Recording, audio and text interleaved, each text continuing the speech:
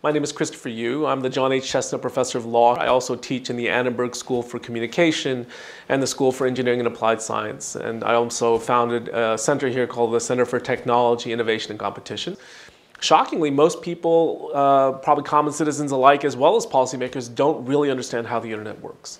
And so a lot of my work is to try to draw that out, put it in plain English, and show people what the implications of some of those structural decisions we've made about the internet actually are. Engaging in Washington, D.C. has been a very interesting part of my work. It's a wonderful synergy between scholarship and policy. Especially the work in other countries has been really exciting too, because you discover that people in other countries don't look at the world the same way Americans do. And to have to defend the way you look at things it really has a wonderful effect of bringing you back to the very basic first principles of why the law is structured the way it is and build step by step an explanation of why we do things the way we do. I actually took a student group to Europe through Germany and Brussels to teach them about how EU makes technology policy.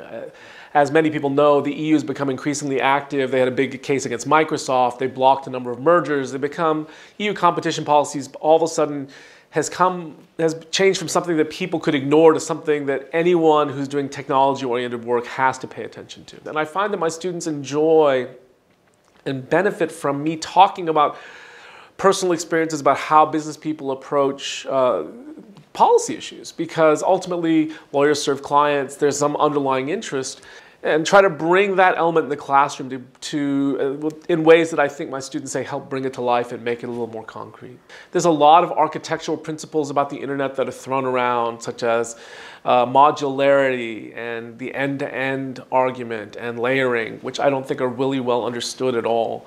And so I'm trying to delve into them and really digest the key technical concepts and make them accessible to policymakers, but also draw the key insights from them in ways that I think can benefit policy.